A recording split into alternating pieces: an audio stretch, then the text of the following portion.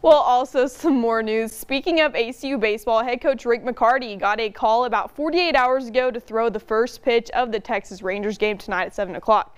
McCarty is thrilled for the opportunity and just hopes that he doesn't spike the ball in front of thousands of people and possibly on national TV. And it also is ACU's alumni night at the game. Good or bad, I've been asked to throw out the first pitch. So hopefully it'll be a strike, but I think there's going to be over 750 ACU alumni there. So it's a special night for, our baseball program, but also ACU just in general. So I'm excited, looking forward to it, and hopefully we can represent the program in a good way tomorrow night.